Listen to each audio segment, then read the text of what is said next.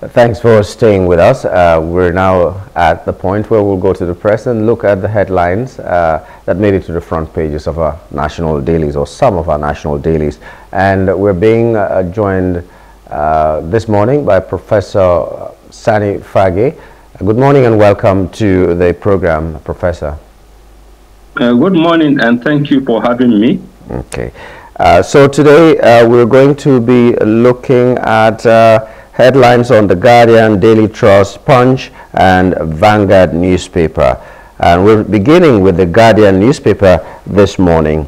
The leading story here is federal government's non-retention policy. Over 5,032 first-class graduates languish amid vacancies in Varsities.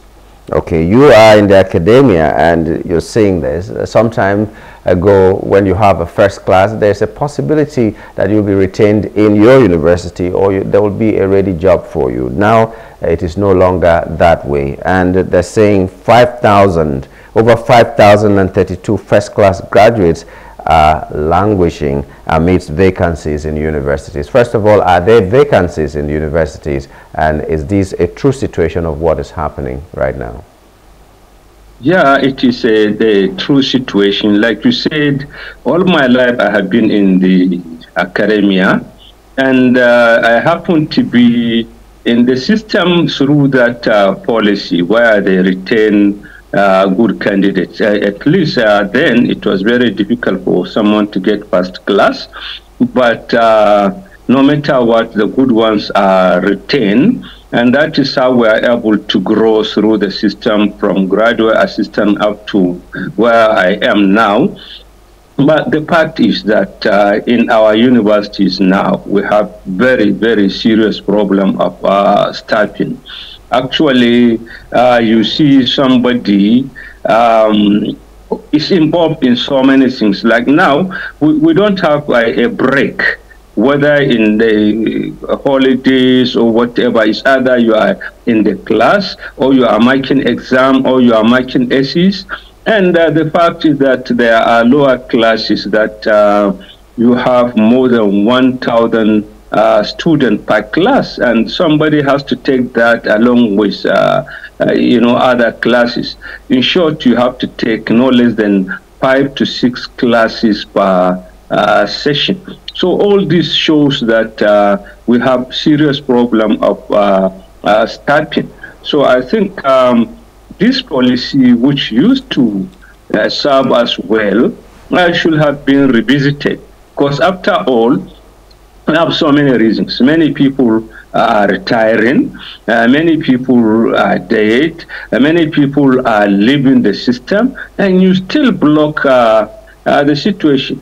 You see, it is so bad that in many institutions, like the one I am in now, that one way for the system to try to manage to survive is to go to the administrative sector and get non-academic staff and convert them to come and teach. And these are people who don't have background in the area, and these are people who also, if we keep them, it's just for a short time, they will retire too. So I think this policy should be revisited.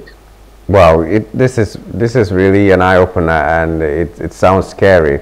You just conscript, as it were, people who are not qualified to do that to come and do the job. But do you think it's a matter of funds, like budgetary allocations that are not enough for universities to employ these people? I see here in this report that before you can employ even one lecturer, you have to go through about 7 MDAs, namely the National Universities Commission, Ministry of Labor, Ministry of Education, Ministry of Finance, Federal Character Commission, Office of the Head of Service, and IPPIS Office.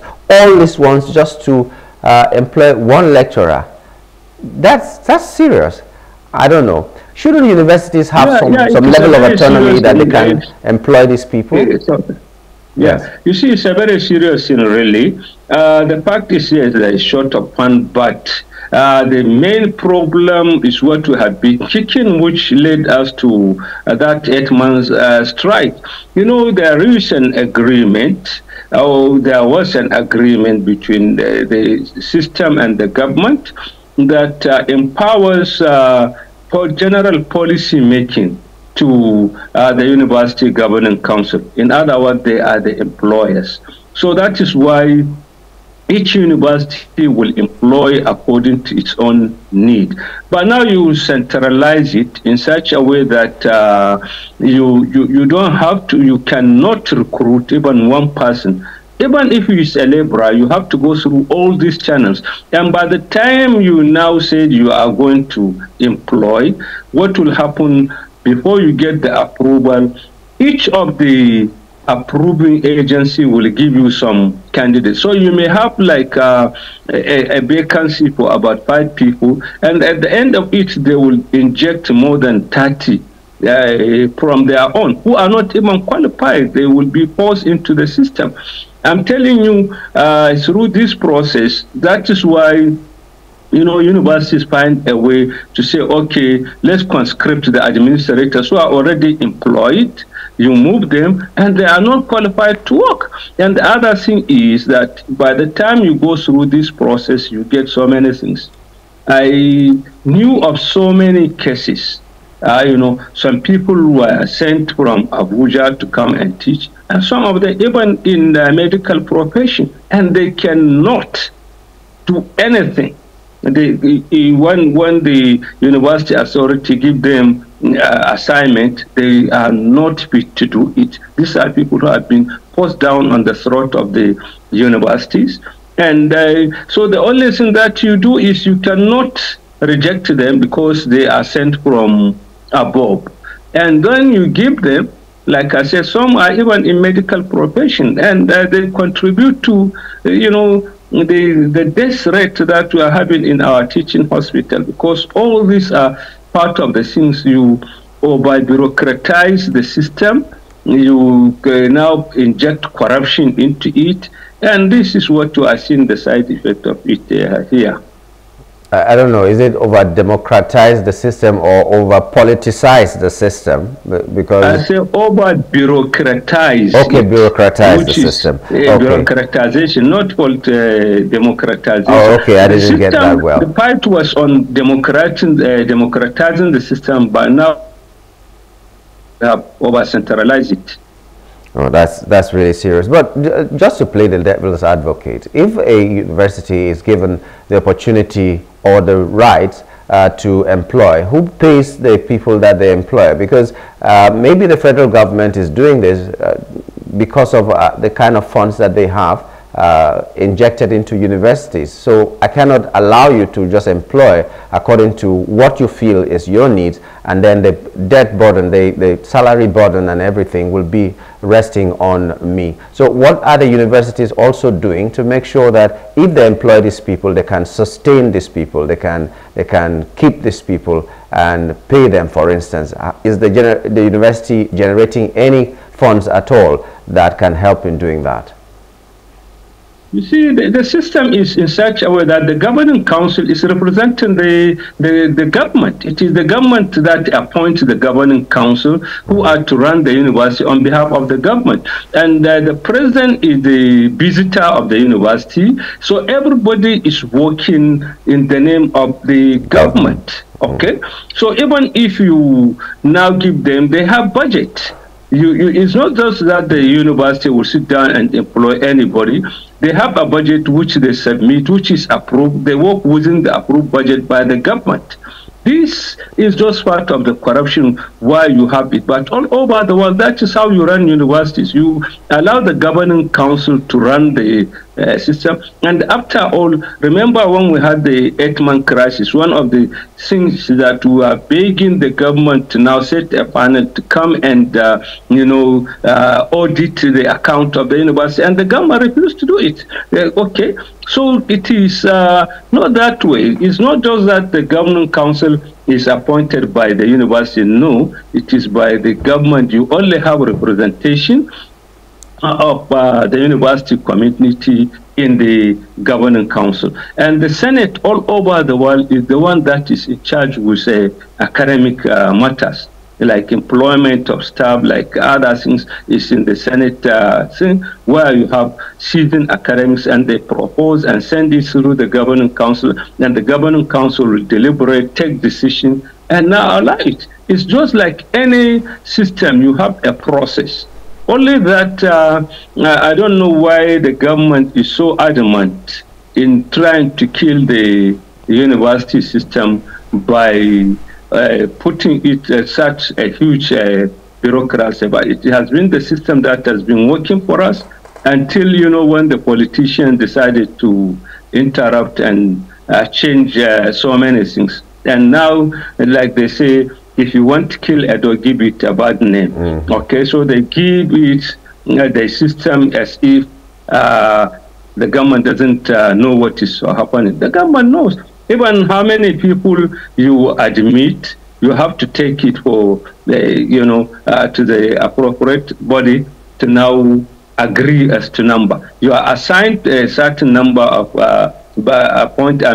position to admit candidate. When you do, you take the list through jams, through this into approval. So there is overall, you know, control and the overseeing of the process. The only thing is that you allow the system to work democratically, and then you have the government to do the necessary approval.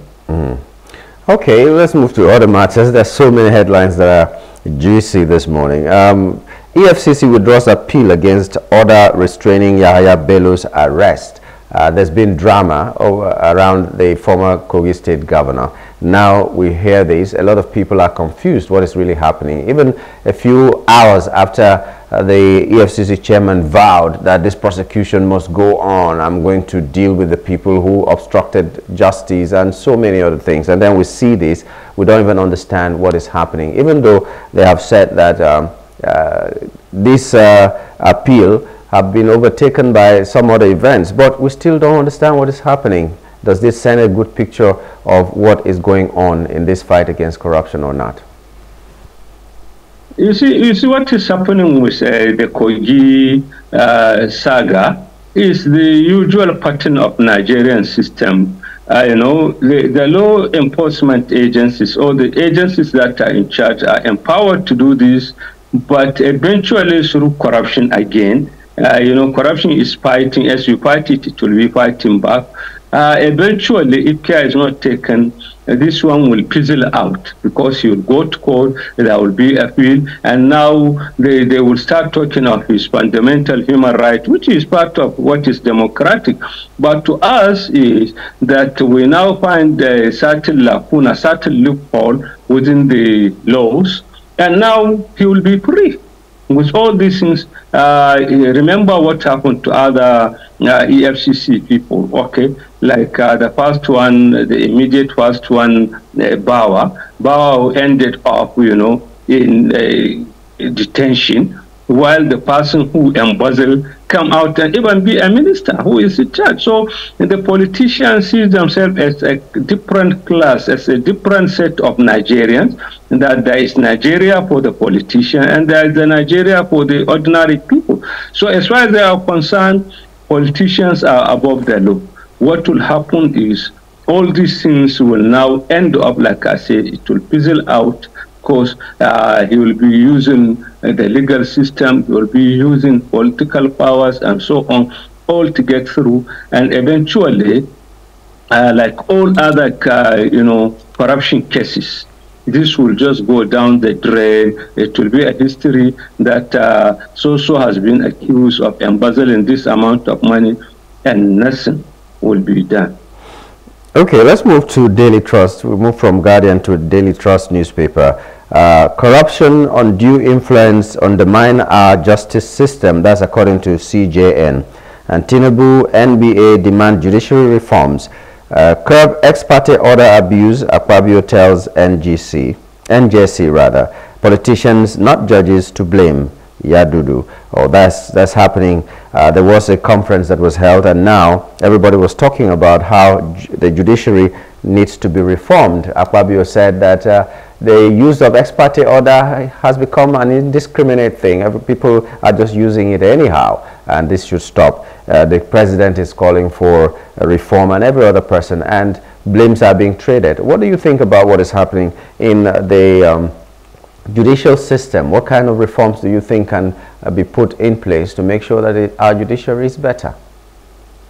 You see, one way is to restore the independence of the judiciary. On paper, we have judiciary, legislature, and executive are all independent, autonomous arms of the government. But somehow our judiciary is weak as a result of corruption, but most importantly, as a result of excessive intervention, political intervention. So that is why even the good judges are compromised either through corruption or through these things. I don't want to mention names, but look at what the Senate President is saying about the abuse of ex parte order. Okay, you see, this is what we have. We always blame the system. Remember when he was a governor, when he was a minister, when he was there were charges of corruption against him, and he used the same ex parte order to get through. Up to now, the cases on him have not been settled. And yes, despite all these cases, he's now number 3 in Nigeria. So you see, this is what I was saying, that the politicians create a different Nigeria. That Nigeria belongs to them. That is for the politicians. And then we have Nigeria for the ordinary person. They do things with impunity. So that is why if you, no matter the reform, unless you address this very problem, it will go, it become useless. So I think it's good that we reform the system. It's good that we restore the autonomy of the system. It's good that we now emphasize credibility in the system. But actually, the real thing is we have to, shun it, protect it from undue political influence. Let it be as autonomous as it should be in Nigeria and in any other political climate. So unless we do that, I think we'll be given a all they are saying to me is a lip service. Who really hit the nail on the head is Professor Adudu when he said politicians are to be blamed, because they are the one who use corruption to corrupt the system. They are the one who use and do influence to put whoever is there. They are the one who manipulate things. They are the one who create the system in such a way that they are above the law. Okay, let me take a small headline here before I miss it. It's very tiny on the bottom left corner of Daily Trust. Varsity workers demand 350,000 naira minimum wage. Tell us about this. Do you have any idea what's going on? 350,000 naira minimum wage demanded by workers of universities. Yeah, you see, it's not in the system. We have at least 3 different unions. This is by NAT, the technologists. Now, their point is that one, they promise they will not go below or above that 300, and the argument is that what you do now in Nigeria is not a question of minimum wage, but a living wage. That if you take inflation, the minimum that a person needs to survive in Nigeria is 350,000 naira per month, which I think is far less than about half of what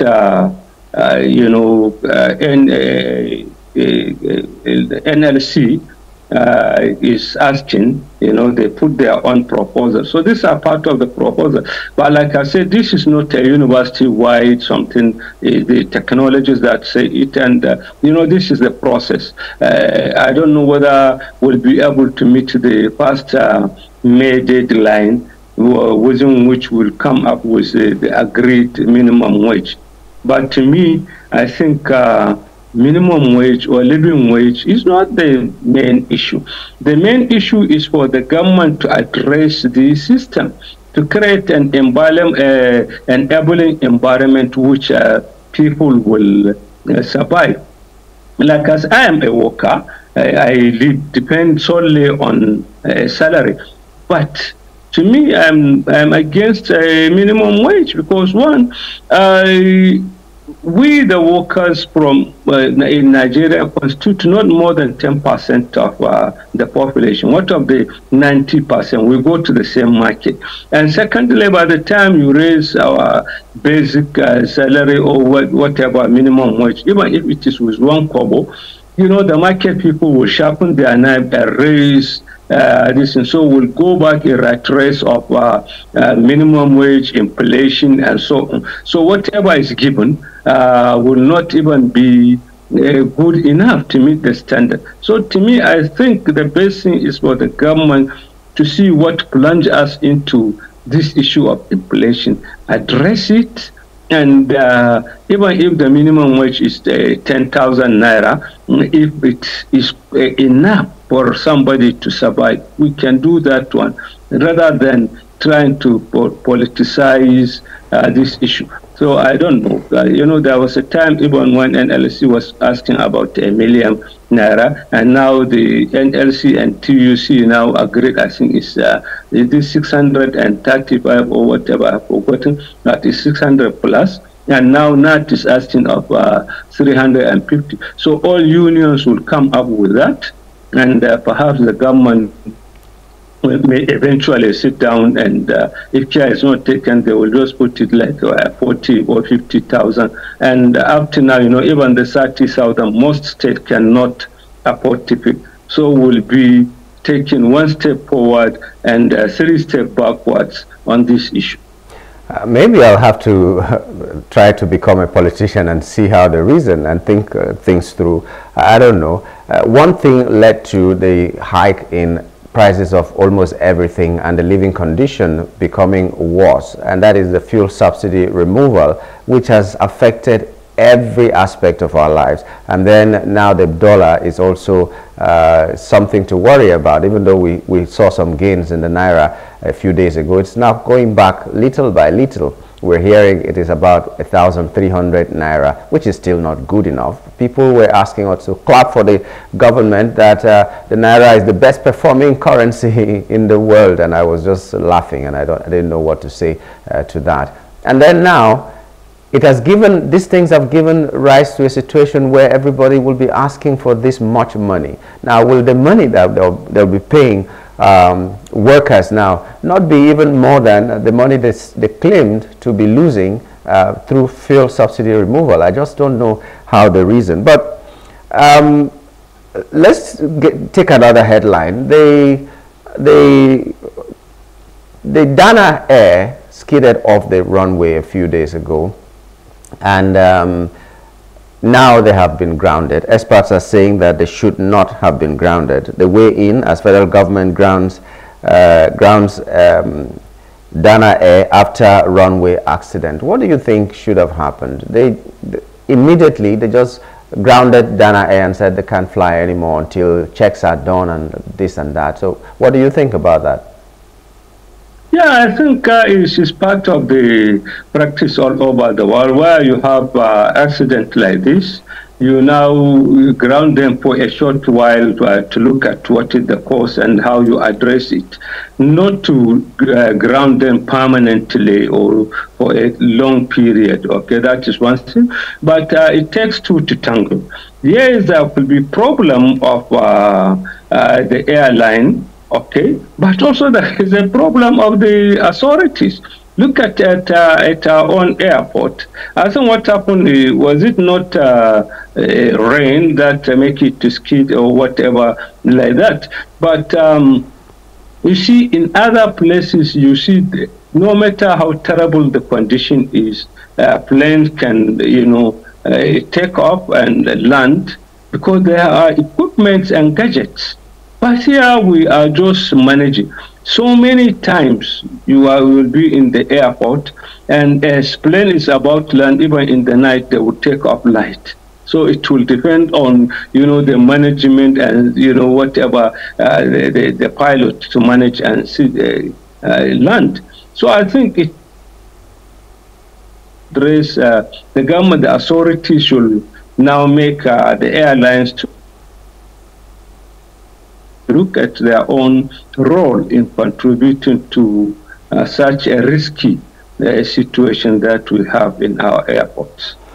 Okay. Now, Zulum is asking, Governor Zulum of Borno State is asking the military to establish base in Sambisa Forest. That's one of the headlines everywhere. So what do you think? Sambisa Forest, establish a military base there? Oh yes, it's part of the solution. Remember the early years of President Buhari, when he commanded or directed the army to move to Borno, and also when the crisis in southern Kaduna, military bases were created, and that helped to, calm tension, even though it didn't end it, but it helped to calm tension. And, Sambisa is becoming, or has become, a very thorny issue in Nigeria. It's now over 10, almost 12 years when we have this process, and it is within Nigeria. So you now begin to doubt what happened with our military. If Sambisa, which is there, is not so sick, like remember when we had the civil war, look at the area, but the military were able to go into that place. But here is Sambisa, which is not that as densely, as thickly as the down south, the Hmong groups, but the military are not able to do anything tangible for over 10 years now. So I think it is a good policy. If we can, if the military can have a base there, so that at least they will be able to arrest the situation. But I don't believe that Sambisa is the only forest that bandits or the Boko Haram insurgents are. These things are happening in Benue, in Zamfara, in so many other places. They don't all carry their victims to Sambisa forest. So it means also that if they establish a military base in Sambisa, they might just move to another location, and they are not doing enough to make sure that they remove these people from any forest and employ other means. There are drones everywhere that could be purchased to do this job. There are things that they could have done to make sure that these people are no more where they are. So you move a military base to Sambisa forest. Some of these military bases have been attacked even in the past by these insurgents and all that. So I don't see how that can be a solution. Anyway, you said one of the solutions. You see, I little bit agree with you to some extent, but you have to look at the thing. In so many places, the usual practice before was where you have flash points, you have military checkpoints, and they stay for some times. Like here in Kano, if you are going down south to southern Kano, you are going to Plateau. We have bases there, and in so many places where it started like a checkpoint, and you establish them. But these are flashpoints. Where I agree with you is that yes, there is need now to minimize the manpower, to increase the firepower of our military, and this is where you do now with drones and other things that we do. But you must have also the manpower around, so that if the drones are able to detect, so that the military will go. Otherwise, you see, it will be a very costly thing. how much do you think it costs for a military fighter jet to just fly for about 1 hour? And you know, we have so many things. So at least we should have a combination of both the manpower and firepower and the tech to combine it in such a way that we do it. And the other problem is like what is happening now here in the north. If the military are able to flush out the bandits in Zamfara, they move to neighboring states, they come to Kaduna, they go to Niger, and so on. They don't do the tactics of, you know, cordoning them, you know, blocking the access away out, and now maybe dealing with them at that place. So they will leave one place open. I mean, they will attack one place and leave all the other rear ends open. So that's why they keep on moving from one place to another. Okay, well, this is eventually where we have to draw the curtain on Off the Press this morning. We'd like to thank you, Professor Sani Fage, for coming on the show. Thank you very much. Okay, we've been talking with Professor Sani Fage on Off the Press. We were looking at some headlines, and we saw headlines from The Guardian, the Daily Trust, the Punch newspaper, Vanguard, and all that. And some of the headlines we didn't touch are: queues return as fuel scarcity hits Abuja, 5 states. 35 oil firms face probe over environmental pollution. Those are in Punch. Consumers lament as food prices rise 30% in 8 states. 500,000 households to get Lagos palliative, says Sanwo-Olu, and so many other headlines. And then Rivers crisis, 4 Wike loyalists resign as commissioners from Fubara's cabinet. Yesterday we heard about 2. The minister, the Commissioner for Finance and Commissioner for Justice resigned when they were redeployed, but 2 more have been added to that fray now. We have lead British school victims sue bullies, give ultimatum for sanction. Why power sector crisis won't end soon by electricity workers. That's on the Vanguard. And there are so many other headlines. Please read up on some of these headlines and know what is happening in your country and see which problem you can solve as a person. Okay, we're going to take a short break now, and when we return, we'll be looking at our first hot topic. Stay with us.